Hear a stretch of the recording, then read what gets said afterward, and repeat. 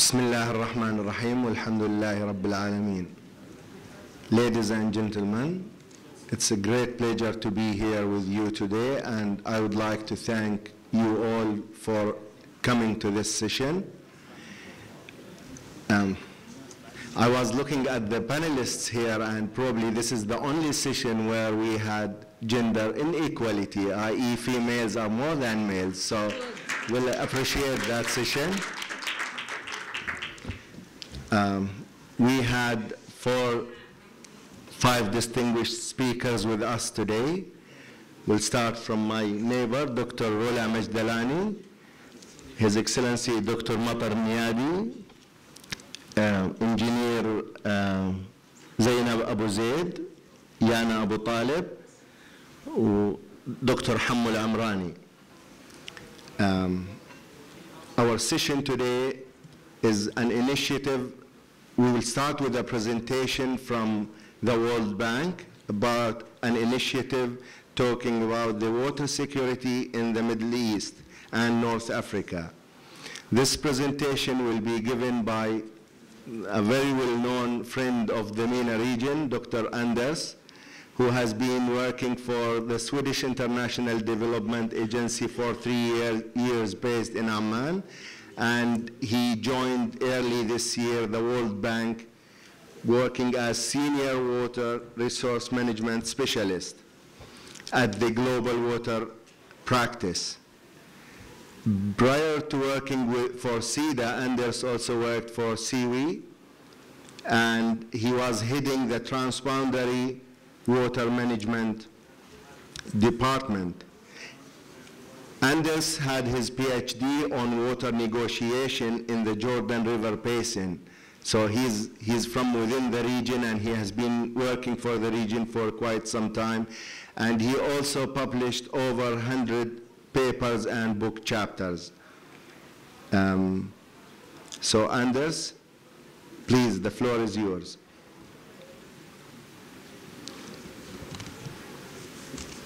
Good morning. Can you hear me?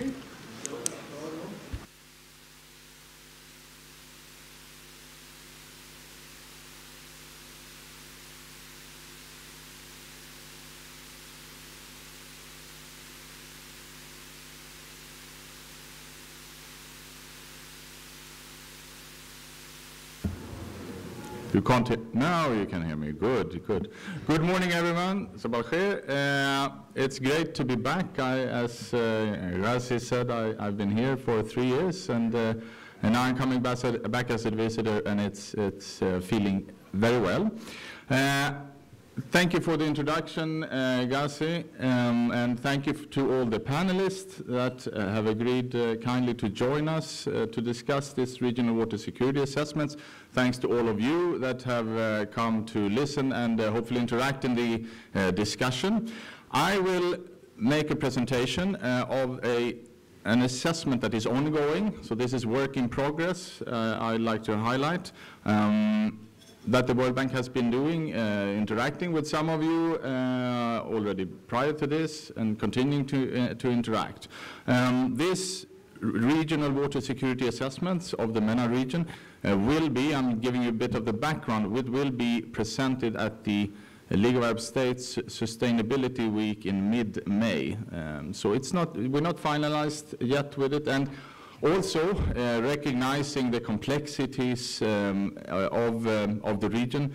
We see even when there is a final product, we will also consider this to be, in a sense, work in progress that always can be improved. So we're eager here, and we're eager in the coming months and years also to hear your input and your views to as what we have gathered in a correct way, but also things we may have missed or misunderstood or misinterpreted. So we're really open to this, and if there's no time here, please approach me and Ghazi afterwards, and my colleague Dambutsu as well. So by those words, I'd like to just go ahead and quickly tell you a little bit about what you're doing. So the World Bank is engaged mostly at the country level, as I guess most of you know, in water, in many other sectors as well. haven't been so much engaged in the MENA region at the region level. In many other regions, Africa, Asia, etc., there's been a lot of water engagement at the region level. Not so much in this region. But taking into account the importance of the regional engagement, that is about to change. And to help us, the World Bank, understand the region better, we have embarked on doing this regional water security assessment. So it's a learning experience for the World Bank, and hopefully something that's also important and hopefully useful for the region and the clients as such. And the assessment is part of something called the Regional Water Security Initiative, which is part of the global water practice at the World Bank. This is just a snapshot. I'll not go into detail, but this provides you an overview of the work that the World Bank is doing in its portfolio in water. That's mainly, again, on the national level. The Regional Water Security Initiative has as an objective to promote an enabling environment for addressing water security in the MENA region. And the ideas to do this that we have is to raise the water dialogue to a more strategic level. So not only interacting, but this will still be our main interacting points with the ministries of water or the likes, but also trying to engage where the World Bank often engage also with the ministries of finance, and trying to raise the game and pinpoint why this is important also for the national economies of all of the countries of the region. Also, I'd like to stress that we like to build on existing platforms that are already well established. That's why we partner with the League of Arab States, for example, in the Sustainability Week, and using the institutions that are here already and trying to perhaps join forces together with them to improve the water situation in the region. So there are two clusters of activities. One is focusing on consensus for action on water security, and the other one is increasing access and sharing technology and policy options. So then, coming down to the Regional Water Security Assessment, which is again then part of the Regional Water Security Initiative. We've been partnering with the World Resources Institute as well as the Utrecht University from the Netherlands, and the idea, I mentioned already that the idea is to raise the level of the interaction to include ministers of finance, focusing on water resources, service delivery, and water risk. And FCV, that's World Bank acronym, stands for Fragility, Conflict, and Violence. And in a sense is directly related to the theme of this Arab Water Week, which talks about managing water in fragile environments. Also drawing upon the knowledge and innovations that happen not only outside of the region, but in the region, because there are important innovations that are happening in the region, and we believe that there is scope for knowledge sharing at the regional level. So we'd like to contribute to that in any way we can. And it will also show, and I'll come to that towards the end, as a benchmark where we can compare and contrast the countries to see how well or not so well they're doing in relation to each other and at the regional level. And hopefully this can also spur action. So the focus of the report and on the assessment is on water resources, water services, as well as water-related risk. And we ask ourselves three major questions. Are water resources being managed sustainably and efficiently? And are water services being delivered reliably and affordably? And number three, are water-related risks being appropriately recognized and mitigated? So those were the guiding questions for the work that we've been embarking on. So if we start on the water resources, and here I will not go into great depth here, but I'd like to highlight a couple of things which we believe are important. One is relating to the GDP. If you compare the world's average of the GDP resources that are exposed to very high water stress, it's around 20%. In the MENA region, it's over 70%. So this is something that it's not news to you, but we think it's interesting to put this into context, and also as a tool to raise the level with the ministers of finance. There is unsustainable use. For those of you that attended the previous session, I think some of the issues and challenges were highlighted there, talking about the productivity and the output, economic output per drop of water used. And it's clearly in some areas not the sustainable use. We have a challenge with water quality, we have a challenge with water productivity. And I apologize, but this figure is not showing very well, but the main point that I wanted to illustrate here and that we are highlighting in the report is that the water productivity, contrary to what you may think, given the extreme water scarcity this region have, the region also has by far the lowest productivity, water productivity in the world, which is, for an outsider perhaps a bit counterintuitive. But this is partly because of the high level of subsidies, and I get to that later. That goes to public supply, but also and more so to subsidies for water in agricultural water. And what to do about it? No groundbreaking things, but we believe that a reduction of use and savings, which can be in terms of improved irrigation techniques, dealing with leakages, but also along the whole supply chain, in the water to food from the field to the fork. There are lots of losses of food and thereby water and energy that could be addressed. Non-conventional supplies such as increased reuse of treated wastewater, desalination. A bit of more strategic resource planning could also help. I'll not go into detail of this figure, but the point here is to show that the degree by which you can reduce or by which you have to reduce until 2030 your agricultural water use to cater for the increased projected need in the domestic and industrial sector. And this is sorted by country. This will come out more clear in the report, obviously, but it shows the relations between the potential decrease of agricultural water and the water that's needed in the industry and the domestic sector. This is just to show that already now, I'm sorry this is not showing very well, but basically the point here is to show that the Middle East, North Africa has already about 50% of the desalination capacity of the world, and that's slated to at least stay the same or perhaps increase even with the developments. But then again, it's mainly, although there are developments in some other countries, but mainly the Gulf region and Israel that have the capacity or built out capacity at the current stage.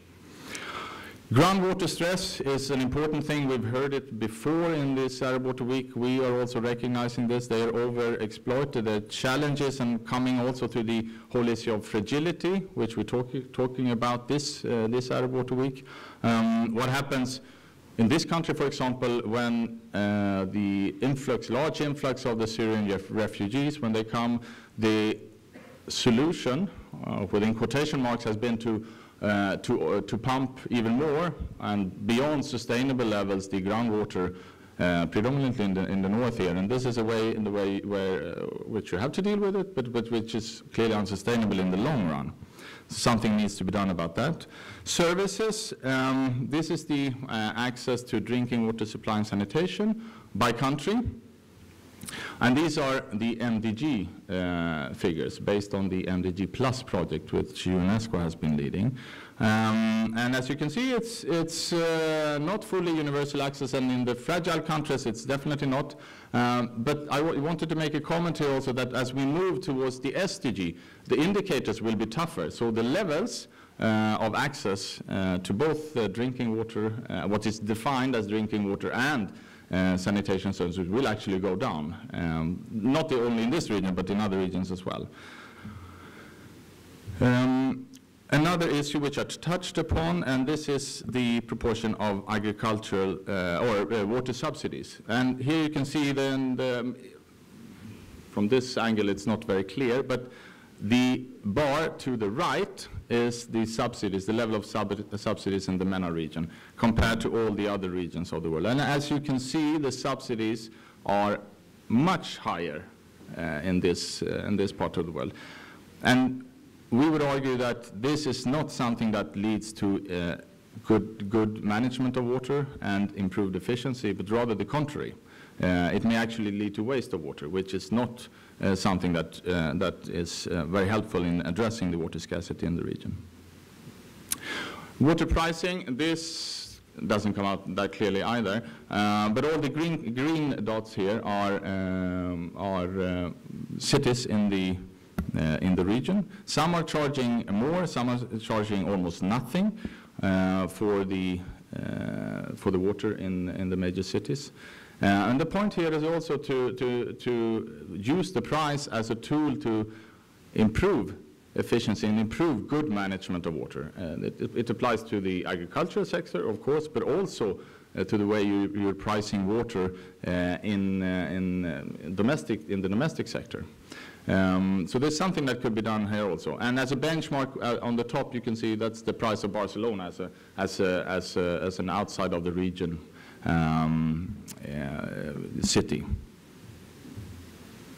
What can we do about it? Again, no rocket science here, but better data and monitoring is one way to do it. Innovative mechanisms in irrigation, improve efficiency, and technologies for service provision, but also pricing reforms and subsidies. Removal, we put here, it's perhaps a strong word, but addressing the subsidies, so not necessarily remove them completely, but actually looking at them to decrease them and find a better level for them. The risks that we are addressing in the study is looking at climate change impacts and the fact that this will hit the region in various ways, but it will hit the region, and meaning, among other things, more unpredictability.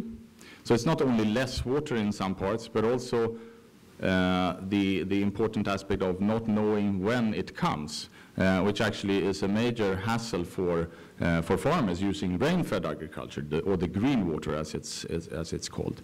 Transboundary water is also another challenge. There isn't enough cooperation over transboundary water in the region. The region is trying to address this in various ways, and that this should be encouraged. But better management of the transboundary waters are obviously going to help. The Nexus, which was also, again, the very good session that preceded this one, it's talking about the unintended consequences. Perhaps it's important to recognize those. I'll give you an example. If you work on a sort of green approach to irrigation or to energy, solar pumping would be a good idea. But what happens if you don't understand the full complexity or take it in is that if a farmer gets a solar pump, that's of course great from a climate change perspective. It's green energy. But what often happens, and this has been proven by study, is that the farmer then would actually pump more water. So the green energy, the solar pumping, will actually become a driver for increased water scarcity. So there is a need to find mechanisms either to connect solar power to the different grids in the country, so that if it's a farmer or whoever it is can sell it on the grid, so there's an alternative use for the energy, or finding very strict quotas for how much you can pump. So those are the sort of water energy food nexus consequences, or an example of what you have to address in this regard. Food insecurity is a major issue. These are just to show where the major import of virtual water or food basically are coming from in the region, and coming from all over the globe. That'll likely increase, or at least be kept steady. And then we have the issue of fragility and displacement, which I mentioned one example. This is Iraq, just one example. We have it in Libya, we have it in Syria and the neighboring countries. The effects in Lebanon and Jordan are really felt deeply. We have Yemen, etc., where water issues become an important factor that you have to address. What can you do about it then? Diversify your supply, early warning system, improve the transboundary water cooperation, improve virtual water. import, and being more strategic about the crops you're actually growing. This is also another figure that we believe is helpful to get the attention beyond the water sector. This shows the predicted effects of climate change on the GDP growth in the region. I mean, the region, the other regions as well. And you can see it's expected that the decrease or the effects, negative effects on GDP in the region is between -6 and -14%, which is massive. So not addressing the climate change in this context will actually affect the economies to a large extent. I mean, and this is the average figure, but it'll affect some countries in the region more, some less, but it's still going to be serious in all the countries. In the interest of time, and given that this slide is not showing very well, I'll skip to that. And actually coming to the last two slides, and this is to show you how we'd like to project, and hopefully in an easy way, but you may say that, oh no, this is not useful. So I'm open to hearing your views on this.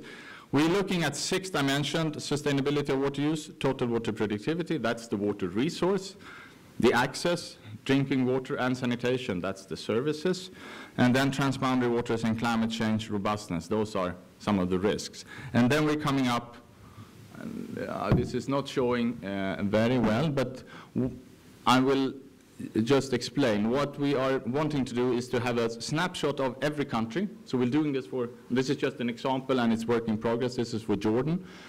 You have a pie chart, and if you're good in all these aspects, those that I mentioned, you will have a full pie chart.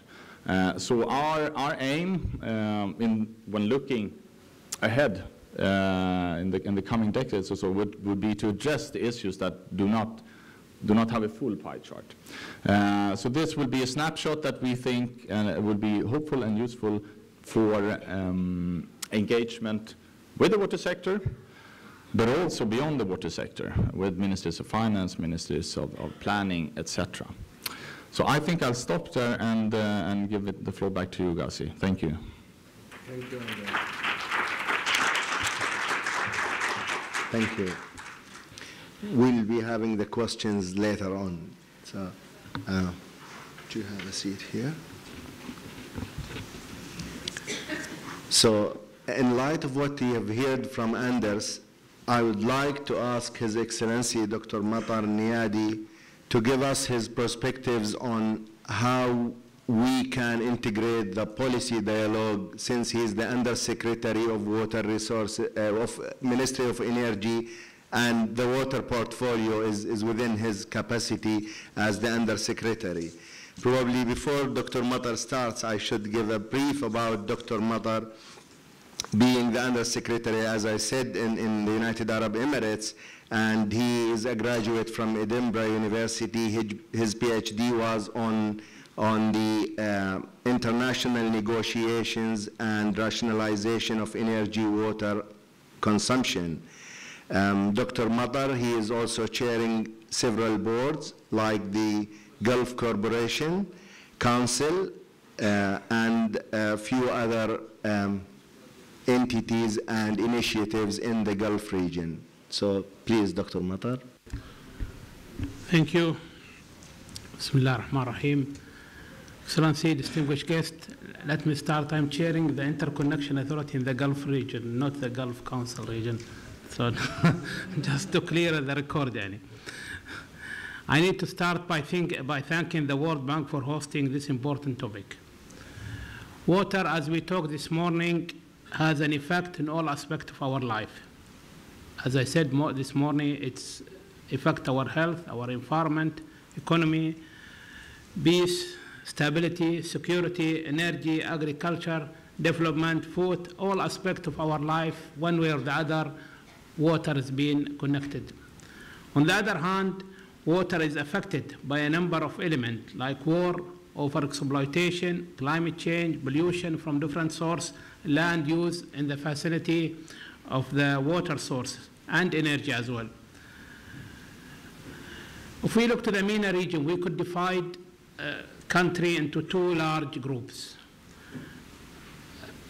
Group one, countries which have low level of renewable water resources, such as Oing River, and such as they don't have any they don't have a renewable water resources and depend heavily on desalination and underground water. Most of the Arab world is coming within this category. The other category, countries that got much of their water from rivers, like, for example, Sudan, Egypt, Iraq, and Syria. In the Arabian Gulf, water security is an important item in all government agenda. Plans to deal with water scarcity in different circumstances, including emergency, are discussed and necessary plans have been executed. So people taking this matter seriously. I would like to use the word of His Excellency Dr. Hazem, the Jordanian Minister of Water and Agriculture, when he rightly said yesterday, we know the challenging. What is the possible solution for the water challenging in our region? In my opinion, we could divide the water challenges or opportunity. It's good that you look to the challenge and try to find out where the opportunity, into four main topics: on the supply side, and the transmission, and the demand and policy. For the sake of time, I will limit myself to talk on the supply side. And the supply side, what we can do to increase the supply of renewable water in our part of the world. And I will try to list a number of initiatives that would apply one way or in one country or the other country, but we could use this platform to share the practice. Cloud seeding program. In UAE, there is an ambitious program started early 1990. The program played a significant role to increase the amount of rainfall in the UAE. And 2 years ago, this program is entered a new stage of launching a $5 million prize to encourage R&D in climate seeding in order to make the cloud seeding more efficient and more effective. This is one initiative. The other one, adopting a new technology for desalination, like forward osmosis, to increase the efficiency of the desalination and to reduce the energy